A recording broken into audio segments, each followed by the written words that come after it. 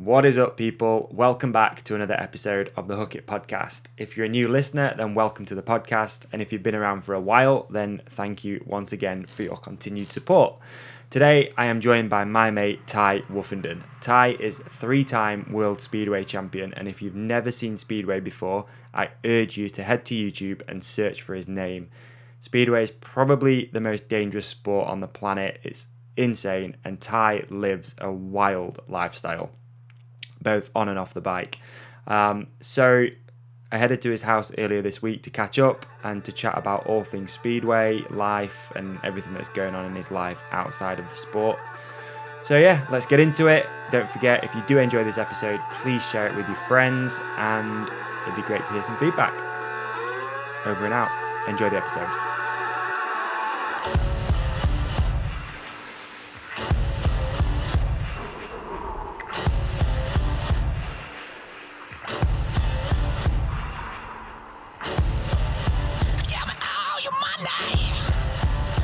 Keep very calm. Give me all your money. Try to count to 10. Little doesn't know it's about to begin. Push it too far, you're a killing machine. Like, I think what it was, like the early episodes, I used to like really plan it all out. Let's talk about it in the thing. Doing it, let's just rip it now. Start. Good to see you there, man. Appreciate it. Quick intro, Tai Woffinden, current World Speedway Champion. Yep. Dude, awesome to see you as well, man. Like, genuinely, I've been thinking about you a lot recently, without getting too deep on you straight away. Why, because I broke my back? Yeah, probably was, yeah. And like, just thinking about, you know, obviously we went through all the shit with my family, with Ash breaking his back, my cousin. I don't know, just thinking about you a bit recently. Yeah, it's pretty scary, man. Like, it is. You don't really think about it. Like, obviously you know that them things can happen, but you don't think that they're going to happen to you. So, yeah. I don't know. I was just going about my racing, had a crash, went to hospital, had a CT scan. That was like, oh, you've broken your shoulder blade. And I was like, sweet, like I'll be out for 4 weeks and come back. And then it's like 1 o'clock in the morning. We're walking out the hospital and the doctor runs back in after me. He's like, come back, lay down, like your back's broken. And I was like, wow. Shit. Like I'm walking around like no stress. Yeah. And like I wasn't worried about the shoulder blade, and then as soon as he said that, I was just like, fuck, like this is serious. I'm walking out of the hospital, man. Really? My spine's broke. Big crash or what? Like, not really, just the impact. Like we have where the air fence is around the track. Yeah. And then the air fence stops, and then it's solid fence. So a guy like clipped his teammate's back wheel because he was watching me instead of watching in front of him. Right. Clipped his teammate's wheel and then just ran into me, which shot me like straight into the fence. And I knew I was going to hit the fence, so I jumped off it. Right. But obviously I was still going at speed. So then I've like whacked the fence back first, like fully winded myself. Like that has got to be the worst feeling, hasn't it? Yeah, been winded. Like that's probably is the worst. It's been a while though, man. I've not been winded for a bit. I reckon that's the closest you can feel to death. Yeah. Like laid there. And I think there's always that point where you like, you know, probably know, I'm just winded, yeah. But you're thinking, this could be it though. Like, I don't want to take the chance, like this could be it. Oh man, so true. Speaking of being winded, right? You remember Ricky Turner? Yeah. Went out for a bike ride with Ricky on Saturday. I've not seen Ricky for well, we speak quite a lot. Yeah. But he's bought a mountain bike and I'm like, come on dude, you'll be fine. Like, come out for a ride with us. And he was like second guessing it. He's like, nah, I'm not like good enough. You know, I don't really ride mountain bikes that often. Comes out on this ride on Saturday morning, an hour in, boom, winded. Smashed his face up, cut all his arms open, looks like he'd broken a couple of fingers. I felt so bad, dude. I was like, no. Oh, I've not seen you for ages. Like, I've hustled you into coming on a mountain bike ride. Talking of Rick, And yeah. he did my full build on my caddy, 1990 Mark 1 caddy pickup. That thing is so sick, man. Took a long time though, didn't it? Yeah, I'm gonna sell it now. It's actually I left it sat for probably like a year and a half, just out the back here, like where the stables are. Yeah. And went to start, like changed the battery, went to start it up, and it starts for like 10 seconds, and then like there's an issue with it. And then I like looked under the carpet, and there's like all mouse droppings. Oh no. So I think like a mouse might have like chewed through a wire or something, or the one of the relays is fucked or something. So But when he built it for me and gave it to me, that was the sickest thing, man. Yeah. Like if anyone wants it, any caddy enthusiast that want a caddy building, just hit Rick up. Yeah. Because his V-dub was badass. Remember that blue one that he had? The blue one, yeah. That was fire. His attention to detail is like next level. I feel bad, dude, because I'm like, Rick's always the guy that I call if I've got a problem because he can fix everything.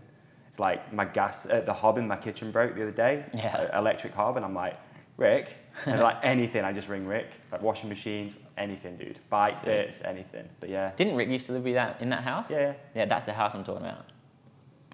Oh, that house, Glenorchy. That house. Glenorchy Castle. Oh man, some shit went down in Glenorchy Castle.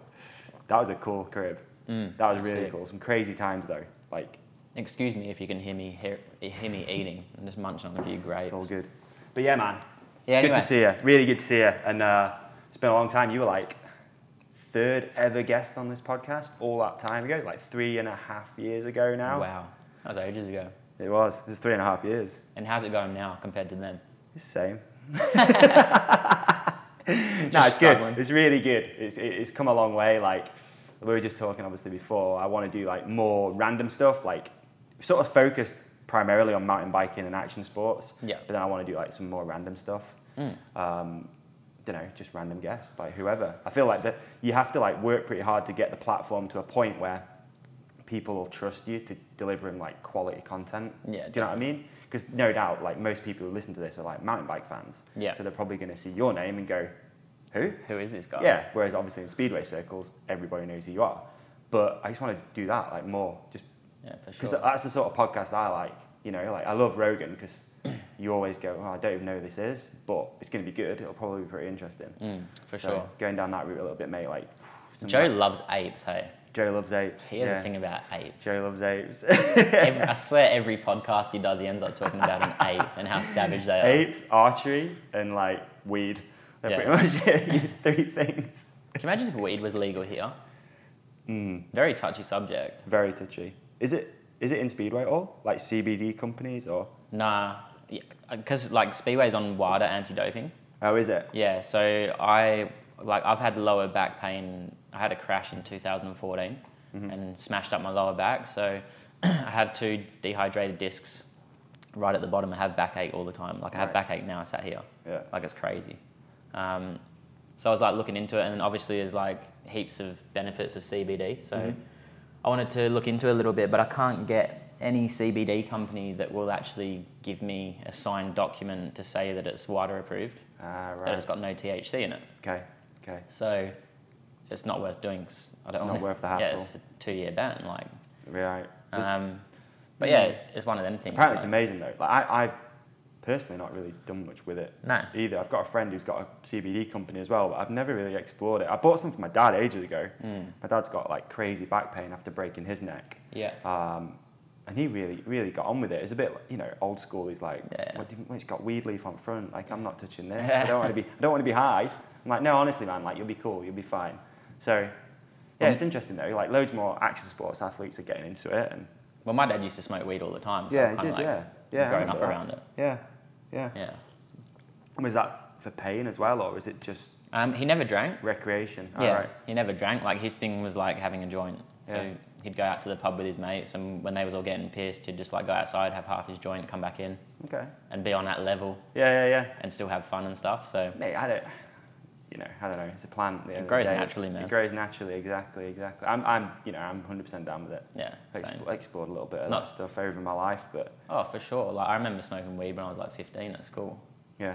Like, it's just what you do, isn't it? Yeah, you have to do it. Yeah, it's part of growing up. Yeah, you have to do all those things, man, I think. Anything natural. Yeah. Like anything it's the unnatural shit that's a bit gnarly, like. Yeah, I wouldn't touch any of that. Yeah, I've never done any of that stuff either. Wink, wink. I'm good. I'm not an athlete, so I'm sweet. Yeah, for sure. So, mate, there's loads of things I want to talk to you about. Loads of stuff. Go. It's been a long time though, man. It has. Like since. How is your dad, apart from? Dad's good. Taking CBD and. Yeah, my dad's really good actually. He's living the dream these days. Is he still doing the stuff like with the cars and that? Yeah. So obviously my granddad passed away, and that was another reason I was thinking about you too, because I was thinking about the funeral, and you came to that, which was really, it meant a lot, I think, to my family. Yeah. Because like on your come up, my family was won't say heavily involved, but involved in like the speedway stuff? Because did you Not pretty even much- involved. It was just on a good friendship level. Like obviously hanging out with you and your cousins. I was always in Sheffield. Yeah. So like I'd either drive from Scunny, where we used to live, to Sheffield in the morning, hang out all day and drive home, or I'd stay at Russ and Diane's. So you guys had like a big part of mine growing up. And when I see like Russ and Di and that, like sometimes they came to Torrin last year, and I was like caught up with them a little bit, said like, just a bit of a catch up and stuff. So it's nice. I think a lot of people forget where they come from.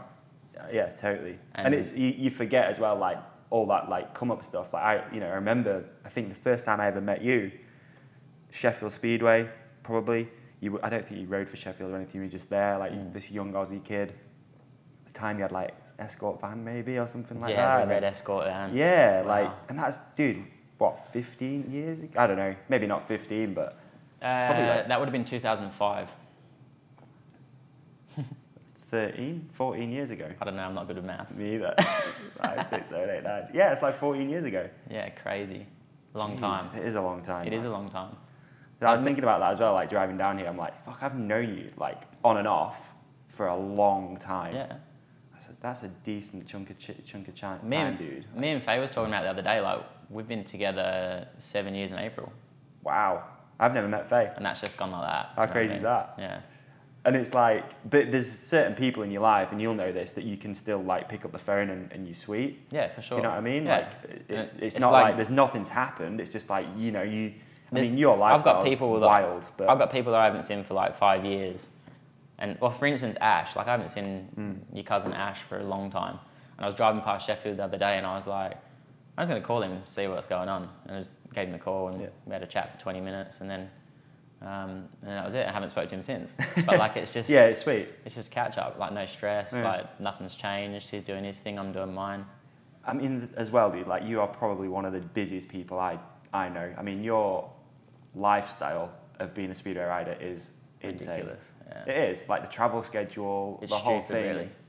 That is something I want to talk to you about because traveling's hard when you don't ride bikes for a living. You don't do probably the most dangerous sport in the world. Name a more dangerous sport than speedway. Base jumping, maybe. 500cc bike with no brakes. Yeah, And the only way to ride him is flat out. it's pretty gnarly, isn't it? Like Yeah. when you really like break down what it is. Yeah, it's crazy. It is. It's crazy. But yeah, like, I don't know. I guess you just kind of, like, it's always hard probably at the start of the season, like the first month of the season, when you're like on the 6 o'clock flights and like 6 o'clock in Poland is 5 o'clock here and you're going to be there 2 hours before. So your alarm goes off at 3:30 and it's just gnarly. Like I race Poland every Sunday, Sweden every Tuesday, travel on the Monday from Poland to Sweden. The GPs are on Friday, Saturday. So if there's a GP, it's like fly out Thursday, practice Friday, GP Saturday. Drive all night to Poland, race Poland Sunday, fly to Sweden Monday, race Sweden Tuesday, fly back home Wednesday. Yeah. And the Wednesday flight's a 6 o'clock flight back, so Right. it's like a 3:30 wake up, and then I come home, and it's like might be one of the 2 days that I get to spend with the girls. So Yeah. you just smash out the whole day, drink a ton of coffee, and then go to sleep. So you can't catch up on sleep that you've lost. Like lost sleep is lost sleep. Yeah. Because when you go to sleep, your body needs that. So Definitely. you sleep for as long as you sleep. But what we do, you break your sleep pattern so much that it's just hard. And then you're trying to race a bike professionally at a high level, which means that it's just, yeah, it is gnarly. I think if the traveling wasn't there, it'd be so much easier. But Really? And you've cut down though, right? Because you don't ride in England at all anymore. You're gonna have to excuse me. I'm a little bit out of the whole speedway loop, which I that's thought cool. might be a good thing to be honest with you, because I'm not like up to scratch with what's going on and stuff. But you stopped riding in England. Stopped riding in England. Why was that? Because like they go home and away twice. Yeah. So obviously I raced for a team. I raced for Wolverhampton. I'm contracted to them still. So if I did ever come back, I would race for them. But it's like Wolves Monday. They run every Monday night. So if it was a week, it'd be like GP Friday, Saturday, Poland Sunday, Wolverhampton Monday, Sweden Tuesday. Jeez. And I'd race like 4 nights on the bounce on hardly any sleep. Yeah. Like by the time you finish the meeting in Sweden, you get back to the hotel between midnight and 1 o'clock in the morning. And then you get on the 6 o'clock flight. And you're going to be there 2 hours before. So you can see how like sometimes it's 4 hours sleep. Like on a Wednesday, it would normally be 4 hours sleep because you race late at night. Yeah, that's it, isn't it? Then you travel to the hotel and then you lay in bed and you're absolutely like rooted. And then you just laid there because like adrenaline's still going as well. You can hear that like drone from being in the car for 2 hours, and you just kind of sat there like, man, I really need to go to sleep. I've tried meditating. I've got lavender oil which I put on my temples. Take melatonin to help me go to sleep. Really? Like a glass of milk, half And an I think hour that before bed. when you're thinking you need to go to sleep is when you really struggle to go to sleep. Yeah, I think meditating helped me a little bit. Really? For sure. Yeah, I downloaded an app on my phone and did a lot of stuff with that, and just like focus on your breathing and don't let any thoughts come into your head, and just acknowledge that they're there but don't think about them. Yeah. So that was really like interesting, but I focused a lot on, at the level that I'm at, we can't find 10% better than where we are.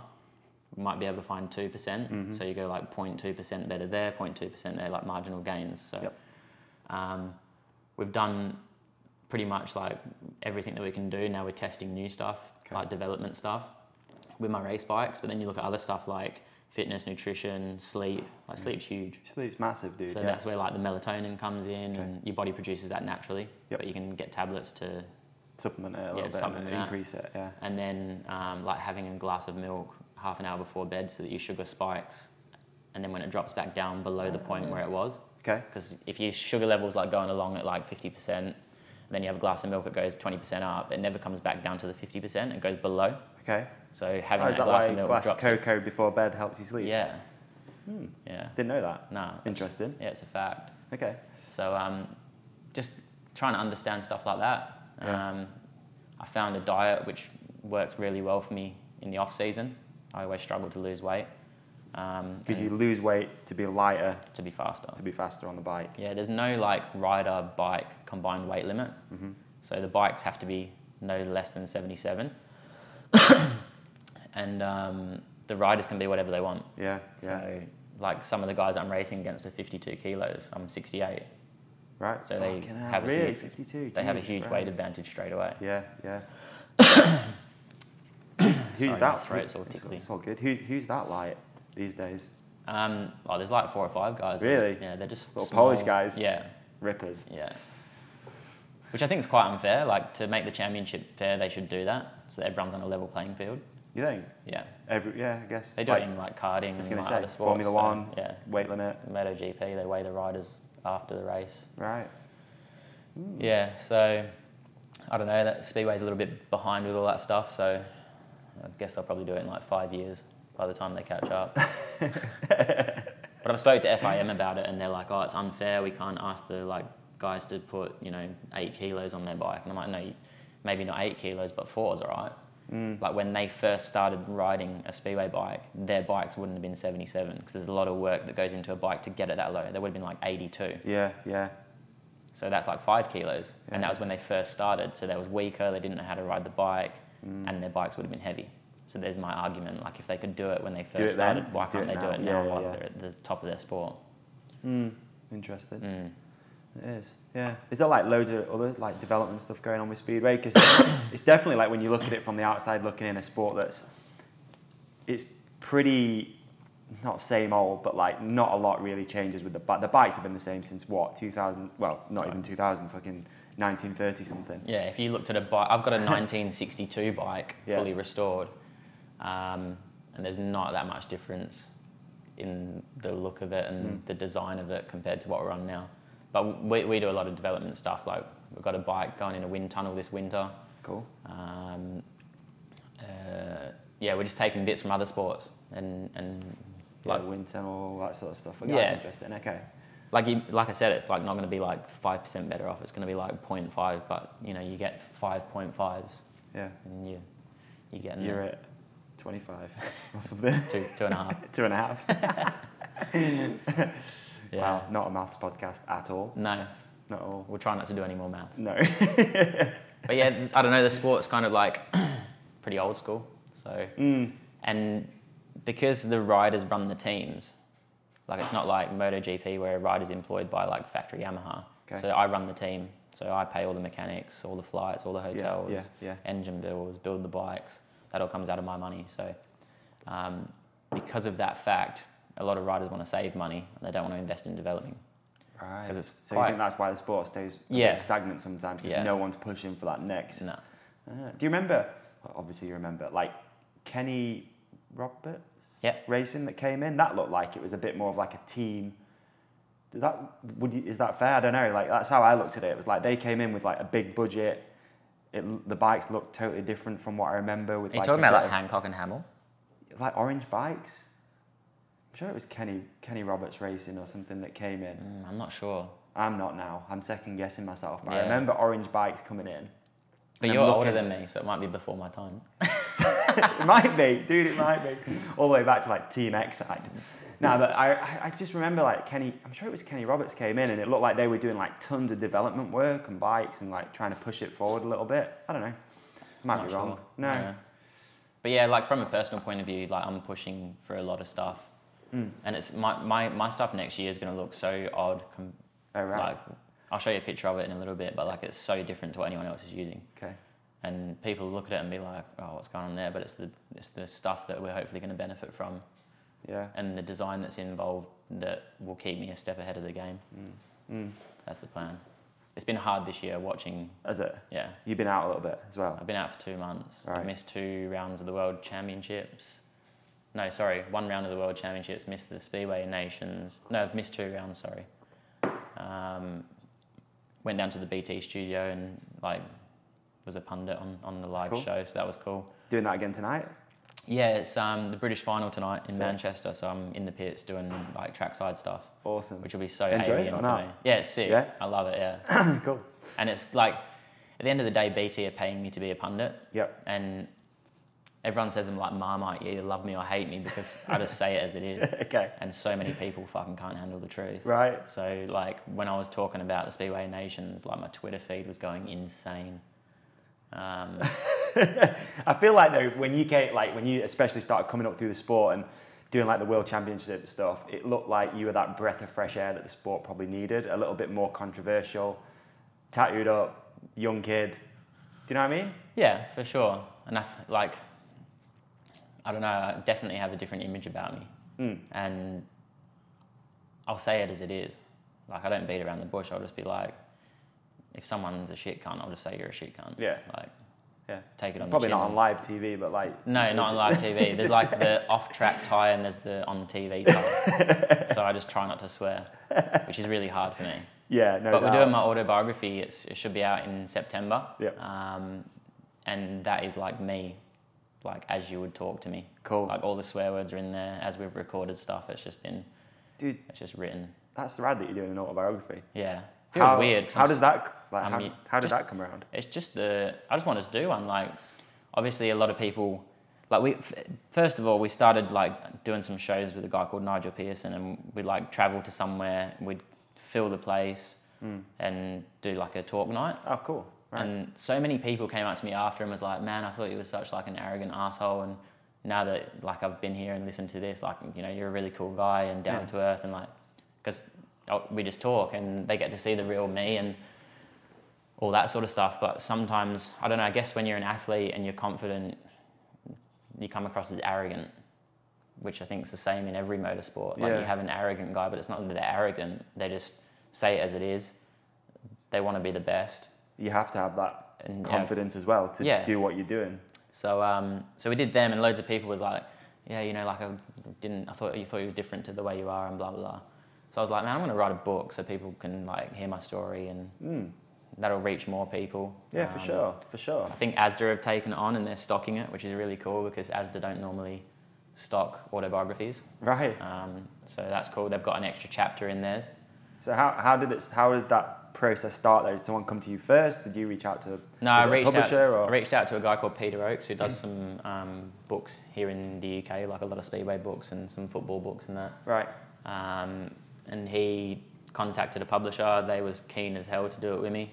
And then we just like started the ball rolling. It's taken a few years though. Has it? It's taken. What is it? Just sitting down like this and telling stories and stuff? Yeah. So he went and spoke to my mum, my godfather, my nan, and got as much information off them. Peter Adams, who's very close to me, and got all like a big bunch of stuff. And then there's all my stories, and then he'll like say what my mum said, and then I'll tell it from my side.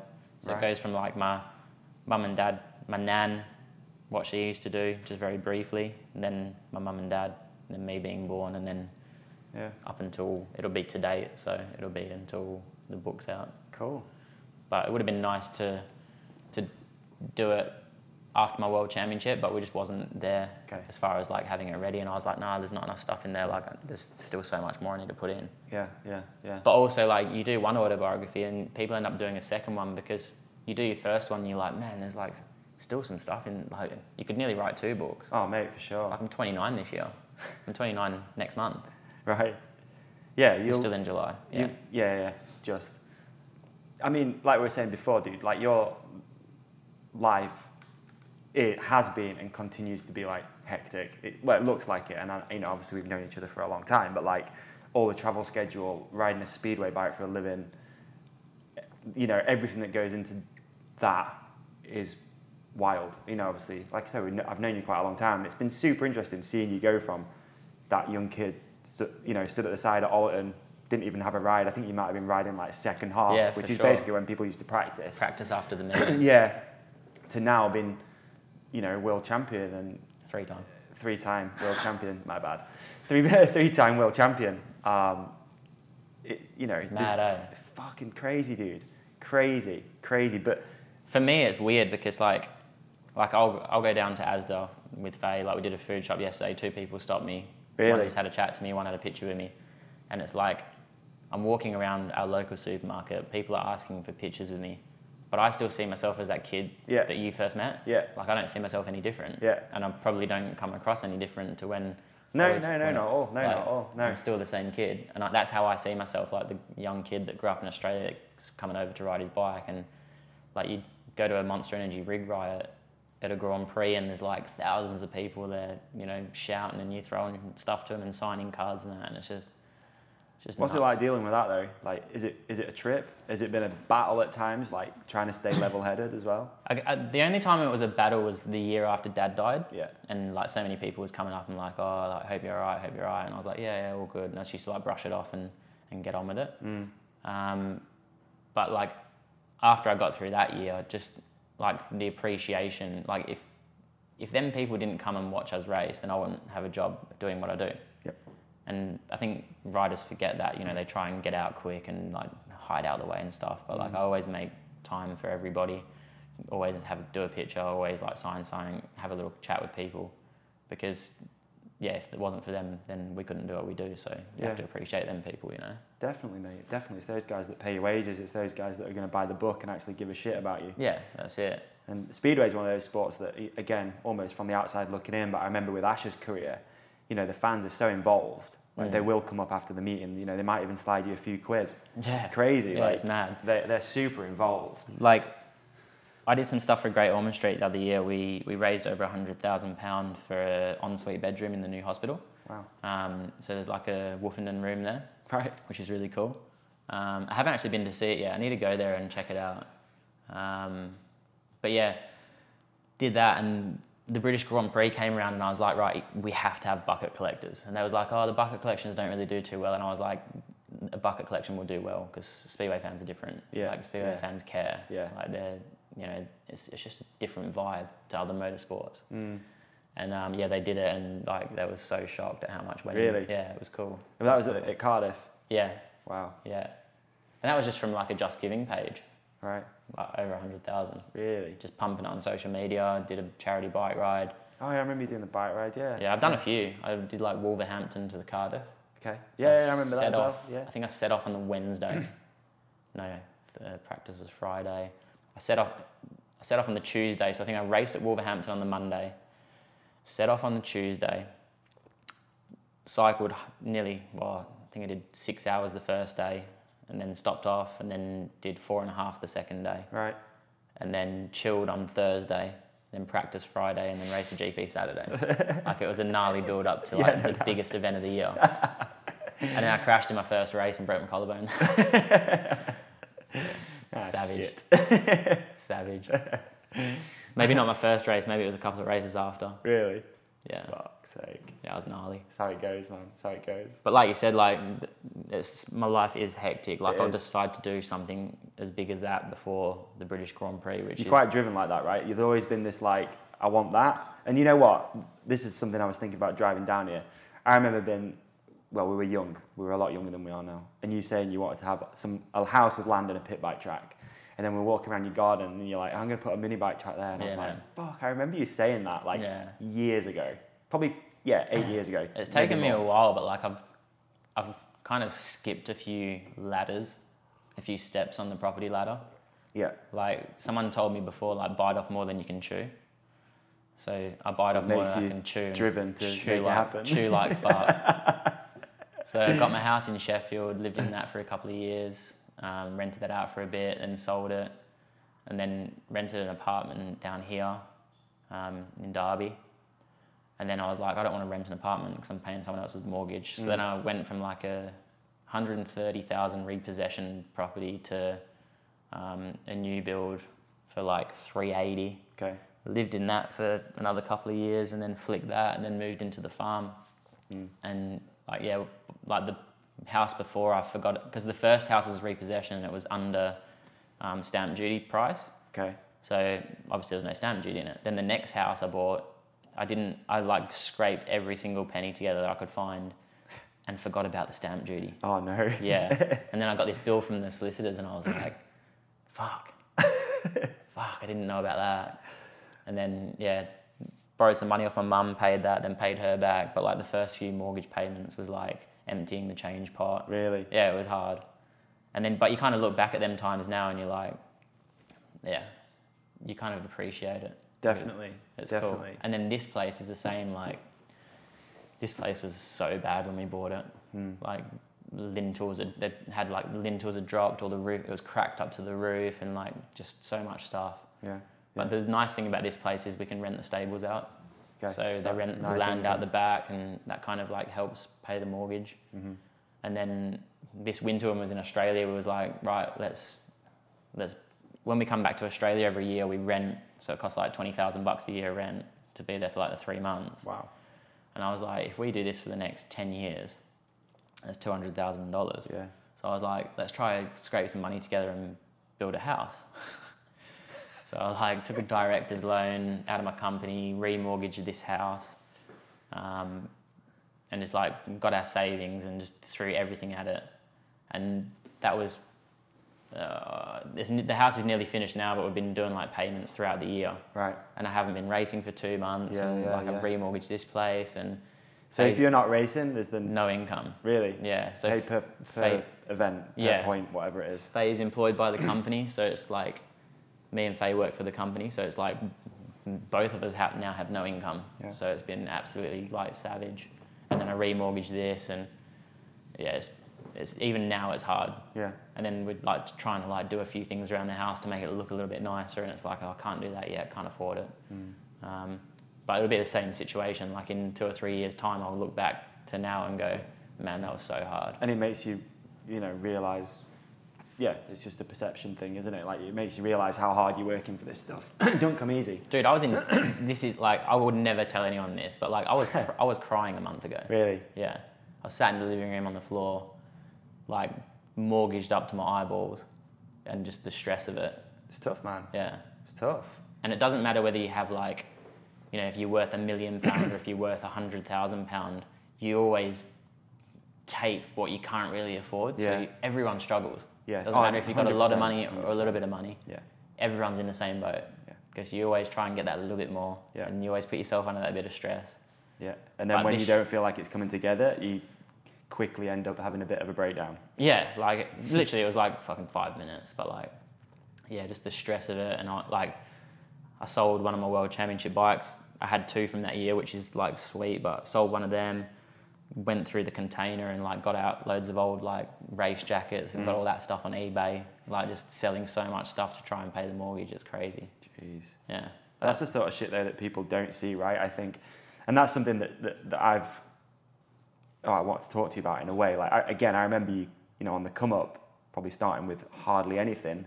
And then there was definitely a bit of your career when I knew you probably a little bit better, like when we lived in that crazy house and stuff, where it looked like you were starting to make decent money, but did it affect you though, where you were just a little bit wild with it all, a little bit like, what the fuck? Yeah, what you got to think is like, when I was like, I don't know, probably would have been, what year do you reckon you lived there? 2008 maybe? 2008, 2010, yeah, I'm trying to think. I had the car. So like 2008, 2009, I was 18, 19 and like earning like not huge money, but okay money, but I'd like always keep like 300 quid for myself. Yeah. Which I'd blow at the weekend. Yeah. So that's when you would have seen me like, yeah. Let's go out in town, and I just got 300 quid in my pocket and just like, sheets left, right and centre. Wouldn't change it for nothing, but like, man, when I was that age, I wasted some money. Yeah, I remember being like, I'm older older now, I'm more mature, dude, so I look back and go, 100%. You need why did I do that time? Like, I always look back at that time as well, because like, I was a little bit wild and out. You know, I had a good job, I was living with a load of friends in a house, and it was just party central all the time, and didn't really respect like the job that I had. You know, again, it's just a learning curve. I was probably a little bit too old for it though, if I'm honest with you. I was like 22 or something. No responsibility. Yeah, no, exactly, like no responsibility. Like everything I earned, I paid my little bit of rent, and I was like, I'm good. Like the rest of it's just for partying, basically. And then you wake up like 5 years later and go, probably could have had a house paid off by now. Yeah, you're right, exactly. Exactly. Yeah. And again, dude, like I wouldn't change that stuff for the world. Like we had a lot of cool experiences, a lot of fun nights out, and you know, did some cool stuff. But you definitely do look back, and I think if I was in your position at 18, 19, and you were earning like good money, I'd have been in the same sort of boat. Do you know what I mean? I'd have been like, no, I just want to like pie it up and spend it all. And then after my dad died, I grew up. Like that made me grow up so fast. Yeah. So the year after, I bought the house. Yeah. Lived in it for 2 years. Set up a savings plan. Right. And it was like, would you retire if you didn't win your first race at Wolverhampton on a Monday night? No, I wouldn't. Okay, so you don't need that money. So I'd take a race win, the money that I'd get for that race win, and I'd stick it in a bank account and savings account. And then that was every Monday, so direct debit, boom, forget about it, can't see it, can't access it. And then after like 6 months, I looked at it and I was like, wow, that's pretty cool. So I was like, well, I probably wouldn't do the same if I was riding in Sweden and Poland as well. So then I started doing it from Sweden and Poland. Okay. And I did that for 2 years. And then I had a 2-year fixed rate. And then the day after my fixed rate finished, I went into the bank and I was like, can I pay my mortgage? And she was like, yeah, that's £448, I think it was at the time. And I was like, no, I want to like pay the balance. And she was like, oh, really? And I was like, yeah. And she's like, how much is it? And I was like, 86 grand. And she was like, oh, I'm going to have to get the manager. So then she went and got the manager, boom, paid that off. And that was a big milestone in my life. Definitely. Like 2 years after buying the house, I was mortgage free. It was crazy. Awesome. Crazy. Awesome. So that was pretty gnarly. Yeah, and obviously, you know, losing your dad was, you know, obviously it's unfathomable. I can't say it, unfathomable. Just say a word that you can say. Yeah, hard. But it's interesting though that you look back at that and, you know, it's made you grow up a little bit and stuff, because dude, your dad would be so proud of all this shit, obviously. For sure, he's watching. Yeah, for sure. That's just part of life, man. Everyone dies. I'm pretty savage with stuff like that. Like, yeah, you probably have a way different take on it though, because you put your life at risk almost 2 or 3 times a week. I never really thought about it until I broke my back 2 months ago. Really? And then it was like, wow, yeah, what I do is pretty crazy. Like, do I want to be doing this for the next 15 years? What do you think you'd be doing now if you didn't make it as a speed rider? Well, I don't know. I always say like a brickie, because like that's just probably what I do. I'd be in Australia laying bricks, as they earn good money. Yeah. It's pretty easy. If you can hold your cock and piss in a toilet, you can lay bricks. Do you know what I mean?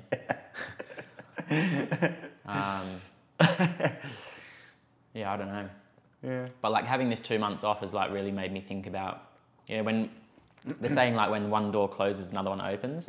Not that my speedway door's closed, but I've been injured for 2 months, and it's given me time to do stuff like get in the container, sort all my shit out, get to send some of it to Australia, some of Faye's brother's stuff. He's moved to Canada, so when he moved out of his house, he put it all in our container. Right. So we're going to send that out.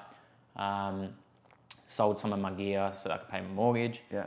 And then it's like, okay, like this is really my only income. Like renting the stables out is helping pay for the mortgage. you know. Yeah, yeah. Yeah, it just makes you think about it. So I've got some like ideas that I've had for probably like 3 years, which I'm definitely going to do now that I've had time to sit down and think about it. Yeah. Which is what we was talking about in there. Yeah. So I won't tell you now. I'll just wait until it's all set up and you can share it. Yeah, for sure. I'll sponsor the podcast. Let's do it. So that's really interesting. Like I've spoke to a lot of people about doing some stuff at some events and that. So bit of networking, and I'm lucky that I'm in a position where I can like network in different sports. You know, road racing, Donington Park's just around the corner. So there's loads of events on there. They've got Download Festival. So yeah, it's really interesting. It's an exciting like chapter in my life away from what I'm doing. But first of all, we need to make sure that before I start to get investment for that and get that ball rolling, that I'm stable here. Yeah. Because now that I'm not racing, I'm not really stable. Oh yeah. Chewing Yeah, like fuck. yeah. But yeah, like I said, a few years down the line, I'll be looking back and going, yeah, sick. This is fine, yeah. Have you not had an injury then that's done this to you? No, I think the longest I've been out for was 6 weeks with a broken scaphoid. And other than that, it's just off season, which is normal anyway. Yeah. Yeah. Yeah. Like Right. What, so for like when's this podcast going out? Friday? Friday. Yeah. Right, so I'll be practicing for the Grand Prix on Friday. Oh, really? Yeah. You're racing the Grand Prix Saturday? I'm racing the Grand Prix this weekend. Where's that? Wrocław in Poland. Is it? Yeah. So I haven't rode for 2 months, and my first event back. Perfect time and get this thing out. The World Championship. Jeez. Yeah, crazy, eh? Yeah, I need to sit and watch that one. I've not watched one for a bit, I'll be honest with you. It's kind of hard if you don't have BT Sport at your house too. Yeah. 'Cause I don't think you can even stream it anywhere. Nah, it's tough.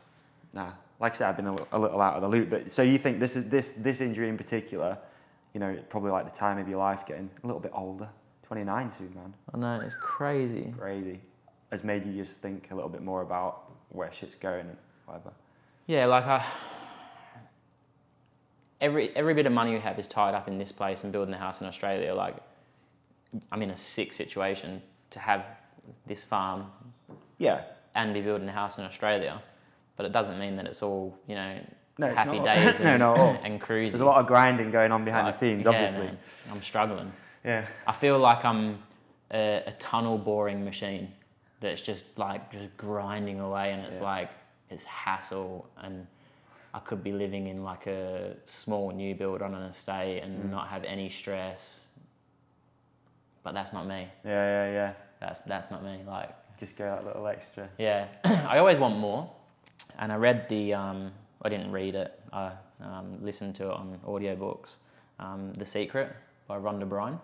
I don't know. Yeah, you should listen to that. It's pretty cool. It's about the law of attraction and how, like, if you believe stuff, it happens, and like mentally rehearsing. Oh, this is what Oprah used to push. Yeah. Vision board. Yeah, that sort of stuff. Yeah, like where you want to be, and like the more you think it, like you surround yourself with them positive vibes and where you want to be, and it just like starts to happen and unfold.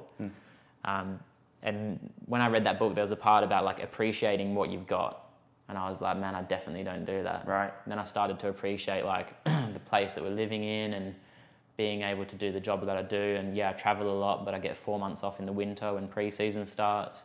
We go back to Australia. Like, I live a mad lifestyle. I'm so lucky.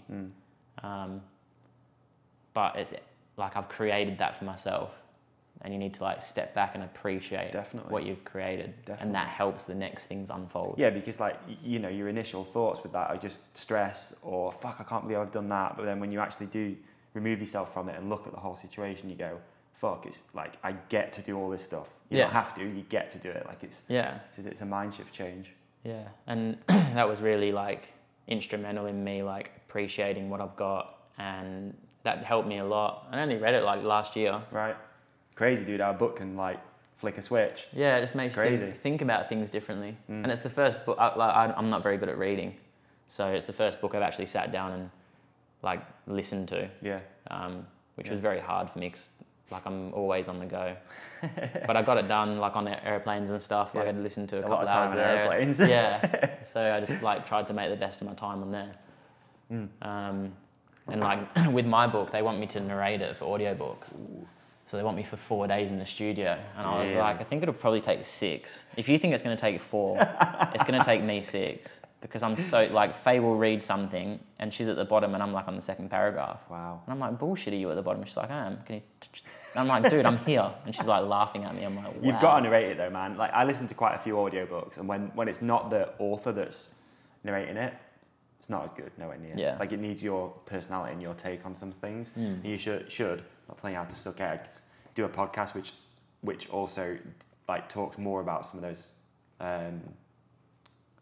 chapters. Yeah. That'd be cool. Like, go a little bit more in depth with certain stuff. That'd be sick. Yeah, I guess once the book's out, like, I've obviously spoke to you about setting up a podcast. Yeah. You know, I've got a lot of contacts with, like, athletes, and I think it'd be cool for people to listen to. And also, I want to, like, understand. I want to hear people's stories. Yeah. Like, I hang out with Alex Lowe's, Sam Lowe's, and Tommy Searle. Like, we go to train together, Leon Haslam, and we have a lot of, like, we train together a lot, and we, like, have a lot of banter between each other. But we don't really, like, know each other's story. Yeah, yeah. And it's All like, the man, I hard spend stuff. so much time with these guys, and I don't actually really know who they are. Well, that's interesting. But I do on a friendship level. Yeah, but again, it's like the surface level, isn't it? It's only when you, like, sit down like this and you go, no, tell me about, like, how did you get to there, that you break through all that stuff. It's not something you just normally talk about, I don't think. No. You know? So that's why I want to do my podcast. That'd be cool, man. So yeah, and I like watch Joe Rogan's podcast and listen to the Hook It podcast. So they're, like, the only two I do. Thank you. You don't have to lie to me. It's interesting though that you can watch them. That's interesting. That's something that I've been screwing with a little bit now. I'm trying to, like, get this studio set up in Sheffield where we can record stuff. But dude, it's such a good, like you said before, it's like, use your time wisely. If you're traveling that amount of time, like, there's no point listening to shitty music and just having dead time. You might as well learn something. And it only takes that little bit, dude. Life change. Do you know what I mean? Like, reading the book or The guy that runs LKI, he Oh, in Aussie, Jason Daniel, he just set up his podcast, Right. and he's talking with, like, other founders of companies, because he's got quite a big company now. And I listened to the one the other day of the founder of Penny Skateboards. Oh wow! Yeah, right. That was cool. That's I think pretty you'd like sick. that. Yeah, I probably would. Yeah. I would. Jason Daniel podcast. Right. Okay, I'll find that. That's pretty cool. Yeah, and he's spoke with a couple of different founders. I think he's only done 4 podcasts up to now. But listening to the Penny one was, like, it was interesting. And obviously I'm looking at, like, setting up the new, like, business and stuff. Yeah. So It's a cool way of documenting, like, your life as well, I find. Like, it's weird. yeah. You know, obviously people now know my voice and stories that have been told on this podcast. It's just a nice thing to look back on at some point as well. And Yeah, for sure. feel like that's You pretty can cool. always go back to it and Yeah, go, oh man, like, I remember doing that. And yeah. Yeah, it's Like we were good talking about memories. before, like, there's still guests on here that I look back and I'm like, fuck, as if, like, they came on here. That's weird. It's like Yeah. a long time ago or whatever it is. Who do you reckon your best podcast was with, The best podcast? apart from me? Apart from you. Yeah, the first one you did. God. Dude, there's been some cool guests on this thing. Who Interesting. did you enjoy talking to the most? I genuinely enjoy talking to most people. Like, I really do enjoy it. But there's been a few. There's a guy, Matt McDuff. So he's a mountain bike, like, professional, I guess, slope style mountain biker. But he came on and talked a lot about cold water therapy, like cryotherapy and Wim Hof method, meditation. That was super interesting. Because again, if you look at Matt McDuff, his perception maybe of just being a mountain biker, you don't understand how deep that guy is. Like, he's a deep thinking, smart son of a bitch. So he's amazing. I'd love talking to Matt, and, you know, I've met some cool people through it as well. Like, we don't just do the podcast and that's it. People, you know, you stay friends with these people forever. Yeah. Ollie Wilkins from down south. Ollie's been on a few times now, and me and Ollie have become really good friends through this thing. He's always a good blast. Man, there's been so many. Danny McAskill was insane. Really interesting guy. There's been a lot. There's been tons now that I look back and go. Who was the guy that you spoke to from America? I think, was he BMX? X Games, maybe an older guy? Todd Main. There's been Todd. We got, he's Aussie actually. What's his name? Aaron Baker was pretty interesting. He's the guy who was paralysed racing motocross. He's got a Netflix documentary. Oh, really? Yeah, that was sick. Really interesting. And he basically taught himself how to walk. Yeah, he was paralysed, like, That's gnarly. quadriplegic, I believe it is. Arms and legs. Yeah, and he's rehabbed himself to be able to walk, and he walked across something called Death Valley in California, the desert. Walked across there on his own, solo. Crazy, really interesting guy. So there's been, like, so many, but I don't know, I mean, this will be the 81st episode. It's quite a lot of people. Yeah, man. A lot of people like... You're catching Rogan up. Yeah, getting there, which is like 1,500 or something. Dude. I think he's on way more than that. Yeah, that's a monster. Have you watched his one with what's his name? Steve-O? Yeah, I have. Mate. Yeah. He's got some stories. Steve-O's podcast's good as well. How insane is that guy? Yeah, he's lived a life, man. He's lived a real life, hasn't he? Yeah. Like the whole the thing. apartment, like the double apartment, he knocked the wall through and he had a skate park in there. In it. And then punched a hole because the next door neighbour was pissed off. So punched a hole through the thing. Seems like something you'd do. I feel like you're a bit of a Steve-O. Something I would have done. Yeah, definitely would have done. Definitely. I did not give a fuck about anyone else when I was a kid. No. Wow. Do you know who I found really interesting after watching one of his podcasts? Oh. Elon Musk. Yeah, Elon's a wildcat. He's a smart motherfucker. Yeah, who'd have thought, eh? Tesla owner, like sending people to the moon, rockets to the moon. Have you watched his story, like how he started? So he created a game when he was like 7 years old and sold it for $500. Right. Realized at a real young age that he was like a little bit odd, like smarter than everybody else. Yeah, and then he went into business for something else, went to college, dropped out of college, opened up PayPal, which was known as set up as something else prior to that, and then sold it for like millions. And then went on to the next thing, and then he did Tesla, and then he went from Tesla to SpaceX. So like NASA, to send it cost NASA say like $1 million to send a spaceship to outer space. It cost Elon Musk like $200,000. Crazy. Because he's built the factories and builds everything in-house and doesn't buy anything out of house. So SpaceX are doing all that stuff, and like he wants to create life on Mars. There's water on Mars, so... Would you go to Mars? Yeah.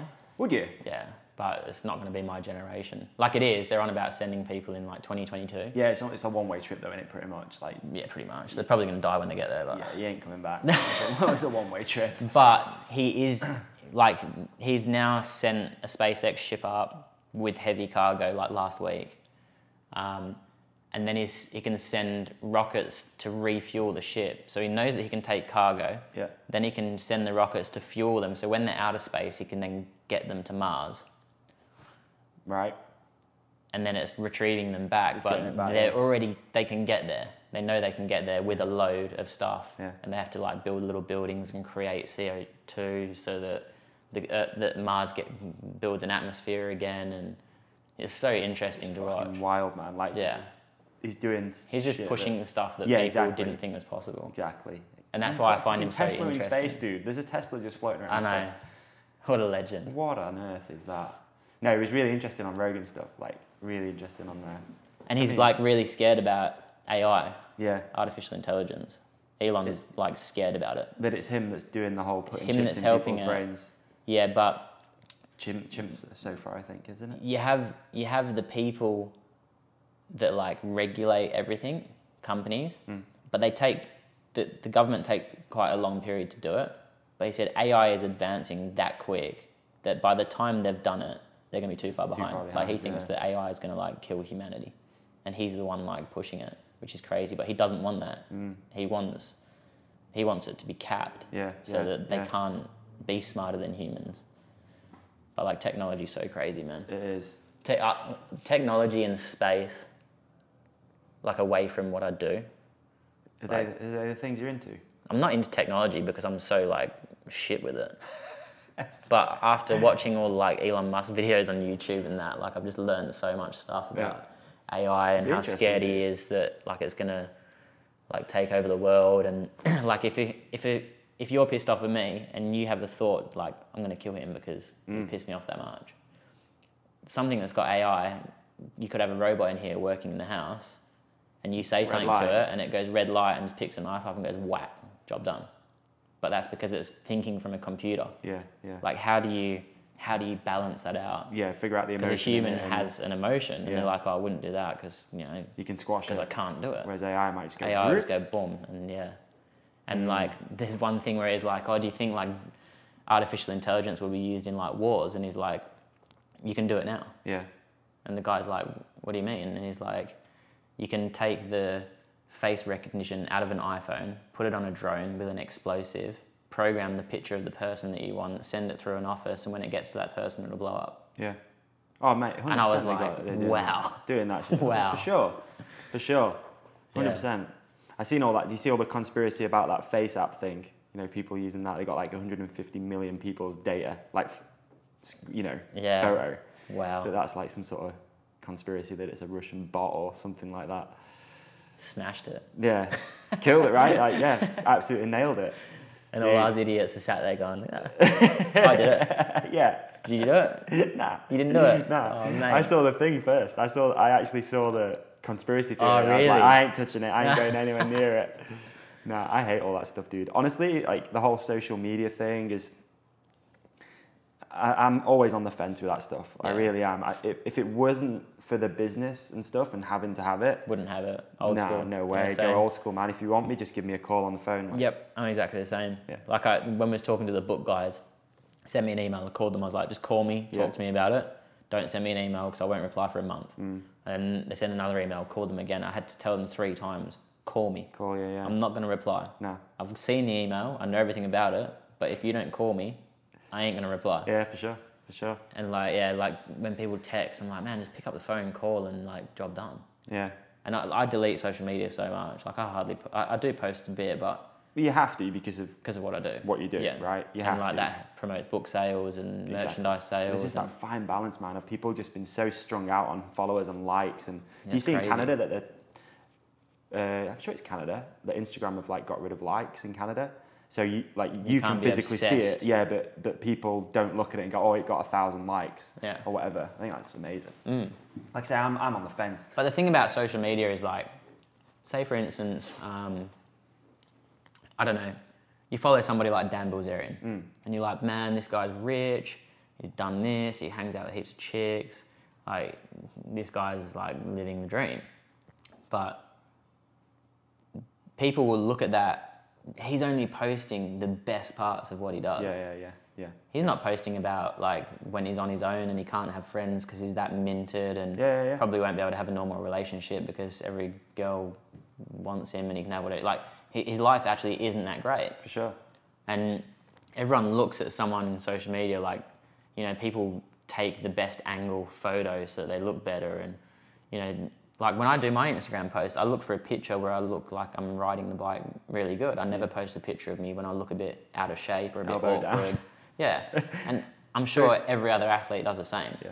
Like if you're a pro mountain bike rider, you're not going to post a picture of you looking like a squid. No, it's true. And then everyone's like, oh, I want to be like that, I want to be like that. But in reality, it isn't like that. No. Like then don't get in the real world and the don't vlog try stuff, like stuff. vlogging. I've spoken about this on the podcast quite a bit. Like I was watching this. You heard of Jon Olsen? No.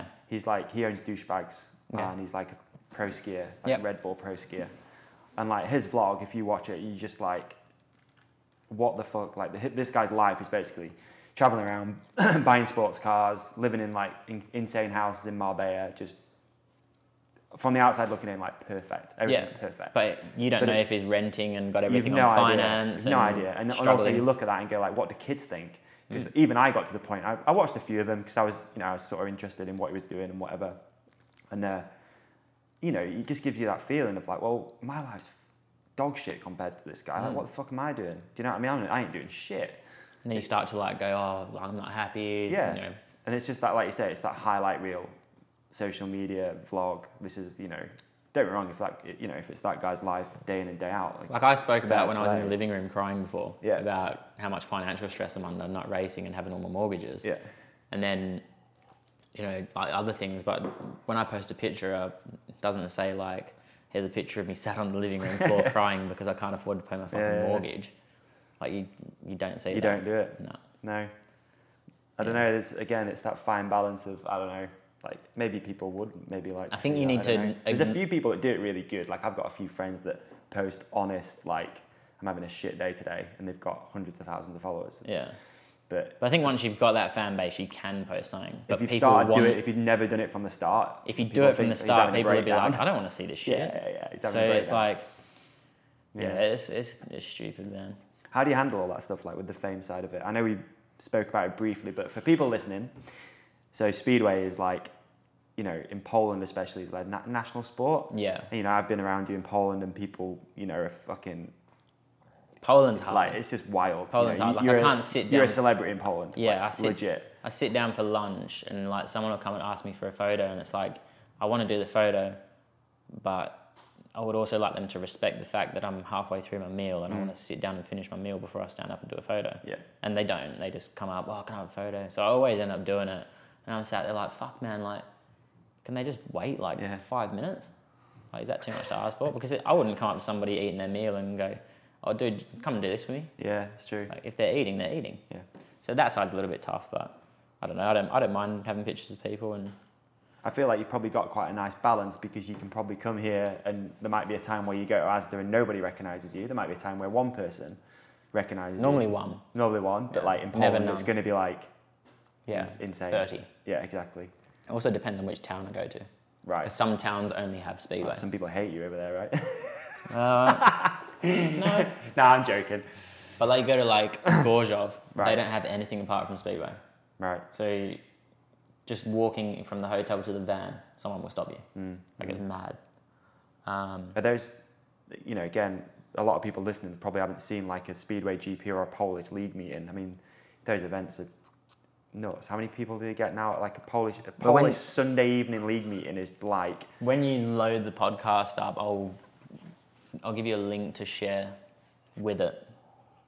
A race from the British Grand Prix where I go from last to first. Yeah, and let's see it, the yeah. fans, and it's like, that's what I do. Yeah. So it'll be cool to post that, and then they'll be like, oh, this is what he does, and then they'll know the story. So if you're listening now, hopefully you are. There's a link in the description to watch one of your races. And I actually posted some stuff the other day in our closed Facebook group because I knew you were coming on here. So yeah, sick. Anyway, but yeah, it's pretty cool. Yeah. But I'm pretty excited to do the podcast. I've got a cool like list of people that I want to have on the show, and bit of varied stuff, motorsports, and then like I said, when I go to Australia, I've got a few guys that do Ironman, and one races motocross, one's full-time Ironman, does four races a year. Okay. So yeah, it'd be like real interesting stories, and just like understanding who they are and what they're about and what their ethics are, and yeah, it'd be wicked. Yeah, you should do it, man, for sure. I'll definitely do it. It's happening. Yeah, I know it is. I know you've said it's happening, so it's happening. Like I said, I've watched the Joe Rogan podcast a lot, and I like the fact that you can see what's going on. Yeah, it's cool. Even if you don't watch the whole thing, you can still listen and not watch what's going on, but then you can always watch. And yeah, it's definitely added that so that's the level plan of professionality to it. That's the plan for in there. Like I said, like have a few cameras set up and have a little studio where we sit down and riff, talk loads of shit. Yeah, man, that's what it's all about. Beauty of it. It is. So what's next for you, Dave? Man, I don't know. Just... You got some more podcasts lined up? Yeah, these things are always happening right now. Yeah, I mean, I try and do like 2 to 3 a month, give or take. It depends. And then I've got like a few mini series which run through the same network as well. But yeah, other than that, man, I mean, I've been a little bit slow with the podcast stuff because what I can't forget is like I have an actual business to run. Yep. So I'm trying to like focus on that. We've got like new brands happening. And the podcast, to be fair, is still just very much a marketing tool. It's a hobby. I enjoy doing it. I enjoy sitting down with people like you and just chatting shit, basically. But other than what's next, dude, it's just, I don't know, continue building the business and the podcast and try and get the studio set up in Sheffield. And I want to get a nice studio where people can come, like you said, and just hang out and, you know, have a coffee and just, record some stuff, video, audio, the whole thing. But it just needs to level up a little bit. Yeah. But I like how you said that. Like, yeah, I'm enjoying doing the podcast, but I need to remember. Yeah. What it's like with things like me. It's like, okay, I want to do this. I want to do this. I want to do this. Okay, if I do that, it's going to take away from my speedway. But it's my speedway that allows me to do what I want to do. Yeah. Fine balance. And you have to remember that. You always do. Like, I think, there's always, the business allows me to do this, basically. And sometimes I will get way ahead of myself and I'll have way too much time on the podcast. And then, although, it might come out sick, you've got a few good guests, there's been a massive detriment to actually running the company. So it's about playing that fine balance and being organised as well. And one thing for me, I think, is like, when I first bought this place, I knew what I was taking on, the work that was going to be involved in it. And that year, I'd go away racing I'd come back, I'd work on the house until about 11 o'clock at night, and then I'd go to sleep, wake up in the morning, 7 till 11, same again, and then I'd go away and do all my early mornings, late nights, racing. And I struggled, well, I didn't struggle, I think I finished second or third that year in the championship. But I didn't win it because my mind was so occupied in this. Yeah. And then at the end of the year, I stood back and I was like, this place cost me a world championship, but I got this place because I won world championships. So that's what made me realise. Got you. And that was only like 2 years ago. Yeah. Yeah, I've been here two years this year, so. Right. Where were you at in the championship before this injury? It was first 2 rounds and that was pretty below average. Right. But that means that I was going to finish the season strong, which is what I always aim for anyway. Yeah. Whereas last year, winning the championship, I started the season really strong and tapered off as the season went on because you can't keep that intensity for the whole time. Right. So, yeah, I had a slow start. I think I'm like 15th in the championship now after missing 2 rounds. Yeah. And to win the championship, I'd have to like pretty much win every race in the next 6 rounds. There's 6 rounds left? Yeah. Is there? Which is cool. So like I can still make the top 8. Yeah. Yeah, which gives you guaranteed for the year after, is that right? Yeah, I think like given what I've achieved over the last few years, they would, even if I didn't make the top 8, they would give me a spot. Yeah. But like I'm gonna come back just under 2 months after breaking my back. God. And they said 3 months. How you know, talk about breaking your back before. How close was it for to be like really, really serious? Well, the worst thing was it didn't hurt. I didn't have any pain. Right. So that was the scariest thing because, Jeez. like before I actually had the scan, I was in the hospital saying to my mechanic like, yeah, my shoulder hurts, and I was like twisting my neck left, right, backwards, forwards. Like I feel everything good. you shouldn't be doing, probably. Bending over, touching my toes, like twisting, and I was like, yeah, I feel all right. And then they said like it's pretty serious. So basically, if you've got your spine, I cracked straight through one side to the other. Wow. But because I hit the fence like straight on and stopped. Yeah. And bounced off the fence, it broke and like I didn't like twist or move anything, so it was like in place, but it was split. Okay. So if like it had twisted, I was lucky that it was in between my shoulder blades. right? Because there's ligaments and soft tissue and your shoulder blades and all Keeps it that. held So in that place was as well. in holding it in place. But yeah, if it Jeez. was somewhere else, it could have been quite scary. Yeah, for sure. Yeah, man. It's part of it, man, isn't it? Part of it. It's part of the journey. If it happens, it happens. New Yeah. chapter. Exactly. That's pretty much all you can do. Eh? Yeah, it's cool though that it's give you that different perception on life, and you know what I mean. Took a little step back. You think again, I went through some shit like that, where I definitely had a bit of a reality check recently, and that was like what 3 or 4 months ago, I think now. Yeah. But yeah, it definitely. That's insane. Yeah, definitely makes you stop and think. Yeah, reevaluate. Do you think you would have died? Huh? Do you think you would have died? Oh yeah, I gave up like 3 times. I was ready to die three times. Yeah, I gave up 100%. Because I was like caught in the water swimming, and there was no sign of any help, like no helicopter, like, and I was in the water for like 50 minutes, and I reckon at about like the 40-minute mark, your brain's telling you to do some weird shit, like take your life jacket off, just go down to the bottom, it's all over, sort of weird thoughts. But yeah, there was a couple of times because I got like cramps so bad that I couldn't move. Like I was trying to swim, kick, and my legs just went like rock solid. Obviously, your body's going to shutdown mode, I believe, at that time. So you know your blood's protecting your vital organs like your heart and whatever. And dude, it was so painful. There was definitely I vividly remember like 3 times going, just give up, man. Just like go down. It'd be way easier than this. Crazy. Yeah. Definitely, it's been an eye-opener, dude. And then how did you get out? I got helicoptered out. Wow. Air ambulance. Dude, there's so many weird things lined up to get in that air ambulance. So we fell in the water right in the middle of Loch Ness. Yeah. And there was a camper van. It's like, Loch Ness is like 2.5 kilometres wide where we fell in. So we were about 1.5 kilometres or whatever in the middle. So it was quite a long swim. We noticed a camper van up on the shore. Randomly, the people in that camper van had gone to that side of the loch. They weren't meant to go there that day. The daughter had basically bullied the family. She wanted to see Loch Ness, so they pulled up at that point, As soon as they pulled up, they heard shouts for help, which was us, obviously. The guy, the granddad, the day before, I believe, had bought some binoculars. So he managed to get the binoculars to look out on the water to find us. Found us, alerted the Coast Guard, right? Who then alert ambulances, air ambulances, Coast Guards, all that sort of stuff happens. So the fact that they were there was crazy. The fact that the guy had binoculars was crazy. The fact that they got out of the van and heard us is crazy. And then my two friends made it to shore, James and Alex, and there was a paramedic there who was only there to take, like, scouting out an area for his holiday, wedding photos. And he was only there for that, and he randomly came in the car, which had gas and air in it, so he could give my two friends oxygen, because they were starting to get pneumonia. Wow. So much shit, dude, just lined up, and then obviously the air ambulance came and dragged me out of the water. So that just goes to show that when it's not your time, it's dude, not your time. It's not your time, yeah. And when it is your time, none of that shit would have lined up. Yeah, it's wild. That's the law of attraction. Universe aligning itself. It is. Dude, so many things lined up, but yeah, it was a close one, mate.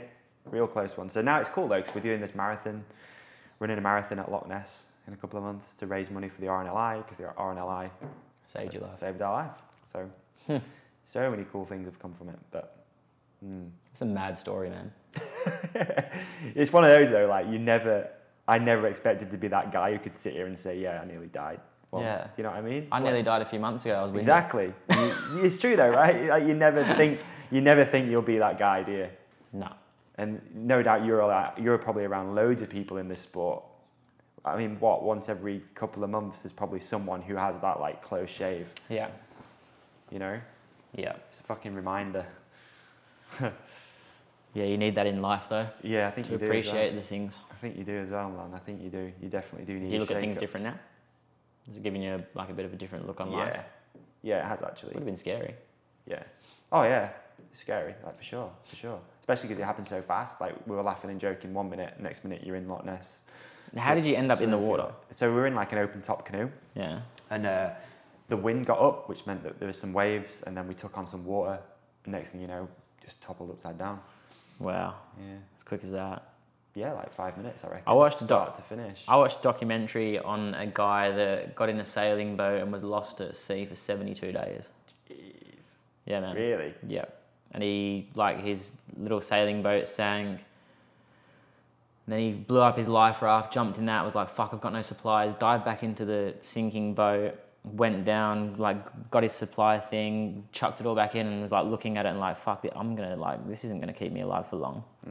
And he knew that the wind he was like pretty switched on with his directions. He knew the wind was blowing him into the shipping lanes. So he waited till he got to the shipping lanes, set off his flares. This is like a week later. Set off his flares. No ship stopped. Then the wind changed direction. He was like, man, I'm getting taken away. The next place is like 3 weeks away or some shit. And like, I'm gonna die. Yeah. And anyway, had all them thoughts and was like nearly dead. Speared a fish, caught a fish, hung it all up to dry in his thing and like got by. Had a problem with a shark coming up, trying to bite the thing and... Jeez, what's this? I want to see it. If you just like go on YouTube and like search lost at sea for 72 days or something. Right. Or 74 days, can't remember. And he was like pretty much on death's doors, like no energy, muscles had all deteriorated. And he like poked his head up and saw a bit of land and he like got this lease of life and started paddling towards it and a little fishing boat came past and they was like, oh, what are you doing out here, man? And he was something like 62 miles from his destination. Really? And he drifted nearly like 3/4 of the trip. Jeez. But the problem was it was like a 2-month trip or something. Yeah. And he goes, if you don't hear from me in 2 months, then there's something wrong. But this happened like the first week into his trip. Oh, right. So everyone was like, oh, he had to wait another like for 6 months, 6 weeks before anyone would even expect him to be lost. Jeez. And he's like, I've got to survive 6 weeks before anyone knows that I'm lost. Yeah. That, to be fair, like out of all our shit that we went through, that's been the biggest takeaway of like, it's just been prepared for stuff. Yeah. Like, and that's been, a load of people have reached out, you know, dude, like 60-something thousand people have listened to that episode. I've had a lot of messages off people saying, you know, it's made me take my mobile phone with me when I go for a bike ride. It's made me pack a waterproof coat. Yeah, man. Little things like that. Like, I went for a run the other day and randomly, like, the guy I went running with was like, I listened to that episode, I bought a Garmin watch so people can track where I am. Little things like that, that's the biggest takeaway, right? You go for a drive in a car, you don't know if you're going to get a puncture, so you need a spare wheel, you need a first aid kit, you need an umbrella if it rains. Yeah, sleeping bag, you never know. Yeah, for sure. Yeah, for sure. Yeah, I often think that as well, because I do loads of driving for work. Like being prepared. Yeah, if anything happened, I'd be fucked. Even though you're in like a brand new van or whatever, you'd still be fucked. So yeah, it's been an eye opener for sure. Yeah. The 7 Ps. What's that? Perfect planning and preparation prevent a piss poor performance. It's true. Yeah, I always screw that up. I can't remember what I said. Piss poor planning prevents piss poor performance. Piss poor. Yeah, that's close enough. Something like that. I don't remember. Funny. I remember my uncle came over to Australia and like we always used, like when I was a kid we used to do that and we got it to like the 15 Ps. Like, I was just throwing words in there. It was so good. I wish I wrote it down because I can't remember what it was. But you just think of a word that starts with P and just try and tuck it in there somewhere. Oh dear. So you asked me what's going on with me, dude. So what's going on with you for the future? So obviously when this goes live I'll be practicing. Yeah. Probably. So where can people watch that there? It's BT Sport, isn't it? BT Sport. Saturday night. Roslav. Yep. 5th round of the World Championships. Yeah. So yeah, that'll be interesting, and then I'm full swing. Like you're back into it. Yeah, we race the GP Saturday, then I'll race in Poland Sunday, fly to Sweden Monday, race Sweden Tuesday, home Wednesday. Back on the grind. Yeah, just goes. But it's nice because it's like August, so I've got like August, September, October, and then I'm done. Right. So I've missed out on 2 months, which sucks. But it'd be nice to finish the season off, finish on a high, so that everyone remembers my last race and kill it. Only as good as your last race. Yeah, that's it. I guess the only thing that I can really try and do this year competitively is like win the British GP. That's like When's that? It's in September sometime. That's when my book's released. Oh, is it? Oh, yeah. Perfect. Good shit. I'm going to come to that this year. It's been a while since I've been and do done it, man. Hit us up. I'll give you some passes and stuff so you can come down the pits. And yeah, I'm going to come to that for sure. For anyone who's listening as well, the British GP is insane. Cardiff Millennium Stadium. Millennium or Principality? Huh? They changed the name. Oh, did they? Yeah. I think it's called the Principality Stadium. Big now. one in Cardiff anyway. Yeah. It's like 50,000 people or something ridiculous. The streets are heaving. Sells Atmosphere's out, unreal. Atmosphere's insane. Yeah. What's it like coming off a speedway season and having an off season? Because it's great because by the end of the season I've had a gutful. Really? Yeah, because it's so much travel, so big events, and just by the end of the season you're just like, man, I just want to fucking Do you chill? I chill for 2 weeks, and then I start training Start missing it again. No, I start training again. Oh, right. That's one thing that, again, like, you know, I've been around speedway a little bit in my life, you know, with Ash and Jonathan and other athletes and stuff like that. I feel like a lot of speedway riders struggle with that, like, come down a little bit because your life's so high on adrenaline all the time. I'm quite different to a lot of riders. Like, sometimes I think, like, I won 3 world championships, right? And I don't really feel like I've put everything into it yet. Right. Still got a bit more to give, you think? Yeah, from like a fitness and nutrition point of view. Okay. Like, I train hard. Yeah. But, no, that's wrong. I do put everything into it, but I don't live it and breathe it. I feel like some of the guys that I race against, they live it and breathe it and it's all they want to do. Whereas I'm not like that. Okay. Like, I come home, like, if you walk through our house, there's not one thing speedway. I was thinking that before. No actually. trophies. Yeah, I was thinking that. Nothing. You wouldn't. have a break if you from walked it. in this house, you wouldn't know I was a speedway rider. No, not at all. So usually smells like methanol. All so I switch off when I come home. There's a rule in my van. So after the event, we talk for 1 hour in the van, have a debrief. After that hour's done, do not fucking talk about speedway because I don't want to hear it. Cool. So I have a very good like on-off switch when it comes to my racing. But that kind of makes me think, well, if I was more like them and like, I think it's more the want. Like sometimes I'll roll up at a Grand Prix and I'll roll out to the start line and I'll just look at a bit and I'll go, oh yeah, that'll do. I'll just go from there. Right. I won't like scrutinize it and think into it and like, where should I go? I'm going to get more grip there. That's a bigger rut. I'll get, I'll just roll up and put the bike on the stand and go, come on, then here we go. Dude, there's also surely got to be that like aspect of it where you're doing it so much. Does it become a bit boring rolling up to a start line? I think that's what it is. I think it comes down to boredom. Like, I don't know, I've been doing it for so long. Not boredom, but you do it so much. It's like, fuck, not again have I got to prep a gate. This will be all right. I'll just go from here. Yeah, but maybe, but then it's the other way, like, do I want to be at that first corner in front? Is there enough want there? Sometimes I question that. Okay. And the years that I come back, like the years that I've won the World Championships, like Faye said, like she's known from the start of the season. She knows at the start of the season how I am in my headspace, how I'm talking about Speedway, whether I'm going to win or not. Right. And the years that she said that I'm going to win, she wrote it down right at the start of the year, like this year he's going to win, this year he's not going to win. And she's like, told you, wow, this year, no, you wasn't going to do it because this is how you was here and this is how you said this and this. That's crazy. Yeah. That's crazy. Like 2015, like my first interview was like, I'm fucking ready. I'm going to win. This is my year. Like, doesn't matter what they do. It's my year. I'm done. Like, that was the first one? No, 15. 15. So you won 13? Put my name on the trophy because they ain't going to catch me this year. Yeah. And I just absolutely annihilated them all. Really? Yeah. Yeah. But this year I wanted to go back to back. That was my target. I trained real hard in the winter with the Ironman boys. A lot of cycling, running, open water swimming. I just smashed out my training, was living and breathing training, enjoying it on a ketogenic diet. Oh, sweet. Yeah, Nice. I like the keto diet. Yeah, me too, man. It's You cool. should listen to the last episode. It was with a guy who's a keto expert. Oh, really? Yeah, it's called Josh Perry. And Mate, hook me pro up. BMXer. And, well, ex-pro BMXer, but he basically found, after he had a head injury, went for an MRI, and they found 2 tumours on his brain. Dude, this is the guy I was telling you about before. Where's he from? Australia, America, sorry. This is the guy I was telling you about. Yeah. Earlier. When I said, oh, what's that American dude that rides BMX? Yeah. Yeah. Josh. Yeah, sick. Yeah, he's a friend of mine. No way. There you go. He was the last guest on this. Yeah. Yeah, he's cool, man. He's That's been on gone before out. as well, like just talking about the ketogenic diet and how basically he's managed to keep these tumours malignant from being keto. And he's now like a spokesperson for the ketogenic diet. He does all these health summits and stuff. He's really knowledgeable dude. I'll hook you up with that dude. When I started like getting into it and understanding it, the hardest thing for me was actually trying to understand the science behind it. Okay.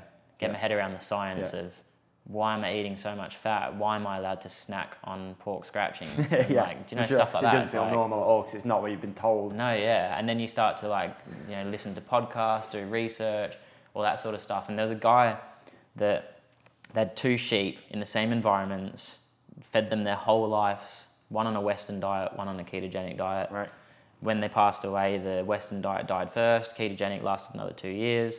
When they did the autopsy, the Western diet had fat all around its organs and was really unhealthy and overweight. And the other one was like lean, like no stress. And yeah, it's really cool. And that's the only diet that really works for me in the off season, the keto diet. So amazing. I'm a little bit off it at the minute. And the reason of having Josh back on, it was meant to be like a bit of a kick in the ass for me as well to get back on that program. But when I was on it, like a couple of years ago, I'll show you, I've got a fucking cool photo on my phone, like this transformation, because I got a little bit plumpy there for a little while. Mate. Then I went like full keto. All I've eaten since I've been Have you had that covered up? Do you have like Wizard of Oz there? Oh, no, she's still in. Oh, is that there? The Wizard of Oz with a twist. Yeah. Tin Man licking out Dorothy. But yeah, dude, that diet is insane. Like it genuinely is insane. It's how we should eat. I think. It's mad. Like it's just it's a hard one to get your head around. Yeah. Like when you tell someone like, right, you're gonna eat more fat, protein, cut out all your carbohydrates, which is even like fruit and like it's crazy what carbs are in stuff, and then reduce your sugar intake. But the transformation in like even in a couple of days. Yeah, no, yeah, for sure. No, I agree. Your body drops all that water and you just look different. So straight away you're like, wow, I've started this diet, I feel good. Like I look good, I feel good. Yeah. And then it kicks you on. Whereas if you like train and eat the Western diet, it takes longer for it to come off. But when you do the keto the first week, you see results and you're like, wow, this is amazing. It's interesting. And then yeah, the just trying to understand it all and like, you know, you got to have more potassium and like more salts because your body's not getting that and more fluids. Yeah. and yeah, just the stuff you get to eat, and it's fun. Like you can pretty much do it all the time. Like I was doing it up until the start of the season, and I found it hard to go abroad in foreign traveling countries. As well is tough. Yeah, like in an airport, you can't find anywhere that's like, unless you take like a bag full of avocados. Yeah. You can't. A bag full of avocados. No, it is tough. I agree. Hard to get your fat in. And that's why I struggle with even in the UK. Like you traveling, it's like right, I need something to eat quick. I'm starving. Can't do it. It's hard, really hard. You have to be so prepped all the time. Yeah, and it's alright to be prepped, but then you kind of like, you got to find that balance in life of spending all your time prepping your food. Like in Australia, when all I've got to do is train and eat and go hang out with the girls, it's easy. Yeah. Because you can you can plan your day around your food. Like when I was training in Aussie this year, to have that balance, like we spoke about the balance earlier, I wake up at 4 o'clock in the morning, 4:30 I'll be out cycling, I'll be back for 9 o'clock to have breakfast with the girls. Nice. And then I start my day. Right, that's good. Instead of waking up together, them having breakfast, me going training, then me having a late breakfast, then trying to have lunch together. I just thought if I just get up early in the morning and go to bed a little bit earlier, so I'd pretty much go to sleep when Riley went to sleep. Right. And Faye would stay up for a little bit longer because she wasn't really tired, but I just made sure that every day I was back. Like if we were doing an open water swim, we'd be in the water for 6 o'clock. Wow.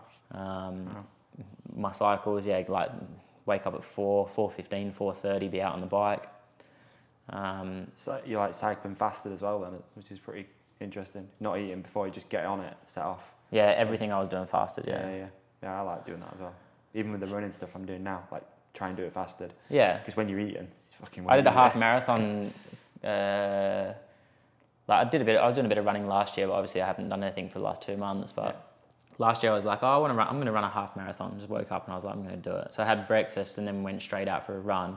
And like the first 10Ks was savage. Like the food was bouncing around my stomach, and I was like, man, why have I done this to myself? So yeah, I'll never do that, but I still did it. Cool. I did it in 4 hours, just under 4 hours, I think. Nice, good effort, dude. No. 4 hours is 2 a long hours. time. I was going to say 4 hours is a long time.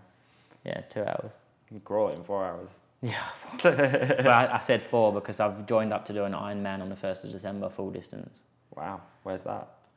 Bustleton in Western Australia. Oh, wow. So that'll be a challenge for me. That will be a fucking challenge, mate. On 6 weeks prep. Jesus Christ. You'll be going deep. I want to do it in 10 hours is my target. Full distance, so that's 2 mile swim, is it? It's, I think it's 3.7 kilometre swim, 180 bike, and a 42.2 run. Fuck. Wow, dude. You do the marathon after the fucking swim and the bike. Yeah, I know, right? Savage. The now you're saying I'm training for a marathon and like feeling a bit fatigued. It's hard. And I'm like, what am I getting myself into? Yeah, but you'll get through it. But you will. Phase due the day before. Right. So I'm trying. I don't know whether I'm gonna switch it. Like see if I can switch it to the year after. Because like, I don't really want to be like. Nah. In the middle of a marathon and Faye calls me like, dude, you've got to come, I'm going to labour, and it's like, I've only got 20 Ks to go. Just keep it there for a minute. Hold it in. And it's like 2 hours from where we live anyway, so right. It's probably not ideal to do it. But there's a few other things I can do that year, like there's the Tour Down Under. Okay. Not the Tour Down Under, the Tour of Margaret River, which is like a 4-day cycling event. Right. So I'll probably do that race. There's a tour down over on the East Coast. So I'm trying to get sponsorship off Giant, right. Like world sponsorship. Yep. So I've got stuff here in the UK and stuff in Australia for my pre-season. So I'm just waiting to hear back from them. So yeah, it's awesome. It's pretty gnarly. We've got heaps going on. Sounds like it, man. Sounds like it. The business I want to set up. Yeah. This. When you heading back to Australia, another child. Yeah. Life's hectic. When do you go back to Oz? My last event that I've got to be at is on the 8th of October. Okay. So probably the 10th. Shoot straight over. Yeah, straight over there. Well, it depends on like how phase the rest of her pregnancy goes, because she's got to fly out there, and if there's any complications, then maybe she won't be able to fly. She'll have to fly before like middle of September or something. So meet you out there. Sort of thing. Okay. We just got to wait and see. Is the last speedway in Torren? Oh, is it? Yeah. Was it in New Zealand before? No, right? Australia. Australia. New Zealand was a long time ago. Was it? Started the season there for 2 years. Oh, right, yeah. Did it start there this year, did it? No. Okay. No. And they left New Zealand and did finished in Australia for 2 years. Right. And then Now there's no Australia, but another thing I'm trying to do is get the GP in Perth, where I grew up. Oh, So right. I just built a new track. Okay. So I'm pushing to try and get that there. We've got emails going backwards and forwards. Wow. Trying to get all the Team GB guys over to Australia for a winter training camp this January. Okay. That's just more shit I'm trying to sort out. Hectic. And then doing the BT stuff and Yeah. full gas, man. Full gas. Like I'm going to do, once we've finished up here, it's the British Championship tonight. Yeah. And I'm going to have lunch, get ready, drive to Manchester, do that. Done this with you this morning. Before you got here, I was out in the digger working on the patio. We're doing a big infinity patio around the house. I'm just non-stop all the time. But it's nice. Wouldn't have it any other way, I'm man. looking forward to racing next weekend. I bet. Yeah. I bet you're going to kill it. I hope so. I feel it. I'll write it down. All right, man. Let's wrap this up. Cheers, brother. It's been a pleasure. Enjoyed it. If people don't already follow you, what's your social handles? At Tai Woffinden. All of them. TaiWoffinden.com. TaiWoffinden.com website. Yeah. The new merch is going up on the shop this week. And the book. We'll put book's a link coming to the out. book in the show description for anyone listening to this. Nah, No doubt. don't put it in yet. Okay. Because I want to do pre-orders on my website. I don't know if I'm allowed yet. Okay, But if I alright. am, then I'll get a little bit more cash from that. So Okay, perfect. help Alright. pay the mortgage. Yeah, let me know. Let me know and we'll push it. I'll push the shit out of it for you. Yeah, man. And Thanks for coming down. No, man, I It's been appreciate cool. it. Good to catch up. Can't wait to start my podcast. I can't wait to be on it. See you in a bit. Yeah.